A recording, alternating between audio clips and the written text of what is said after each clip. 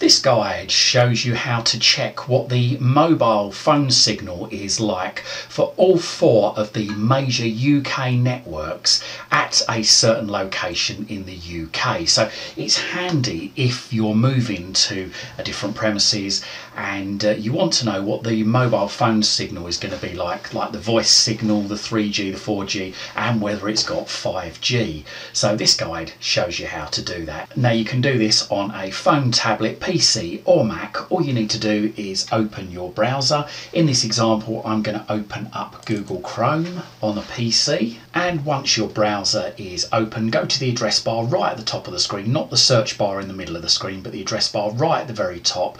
Click in it and delete out anything that might be in there, and then you want to type signalchecker.co.uk. That's signalchecker.co.uk, all in lowercase and no spaces. Then press enter or return on your keyboard, or tap go on your phone or tablet.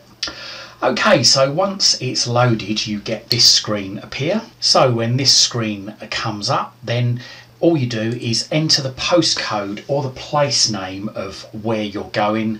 And I'm going to enter in a postcode here. I'm going to have to blur this out for security reasons. So I'm just typing in a UK postcode, and then I move my mouse over, check mobile signal, left click once, and here we go.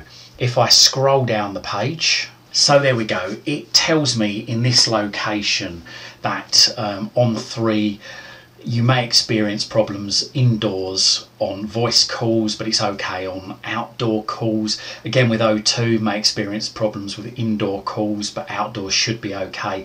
On EE, there's no chance you're going to make a voice call indoors, but outdoors should be okay. And again, with Vodafone, again, there's no chance you're going to be able to make a call indoors, but outdoors should be okay, good coverage. And again, it gives you icons to tell you the signal that you're due to be getting at that location for 3G, 4G and 5G. So in this case, indoors and outdoors on 3 I should be getting a good signal coverage for 3G.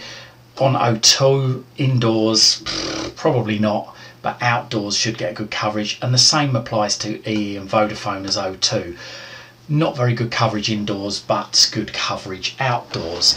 On 4G, it's showing here in this representation that 4G I should get a good signal on everything apart from Vodafone indoors, and 5G doesn't give me any 5G signals in that local area, so I won't be able to get 5G where I'm going. You've also got a button here which says see coverage map, and this shows you the coverage map for each of the individual mobile providers.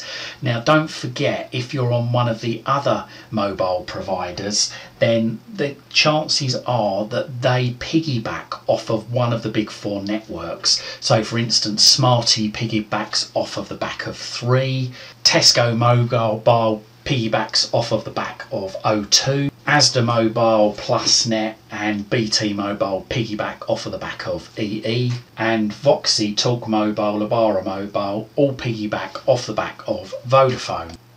It's also worth mentioning that in addition to Smarty, ID Mobile, Freedom Pop and CTRL Mobile also piggyback off the back of 3, and giffgaff and Sky Mobile and Leica Mobile also piggyback off of O2 signal. So that basically means that if you're with one of those other networks, then you're going to get your signal from one of these 4 masts, so either 3, O2 or EE. It will be the same signal strength as one of the big 4. So there you go. I hope this guide helps, and thank you very much for watching. You can follow me on Twitter at CWTech. That's at CWTech on Twitter. And don't forget to check out my other videos in my YouTube channel. Just Google Chris Waite YouTube. And don't forget to like and subscribe to my YouTube channel. Thank you for your support.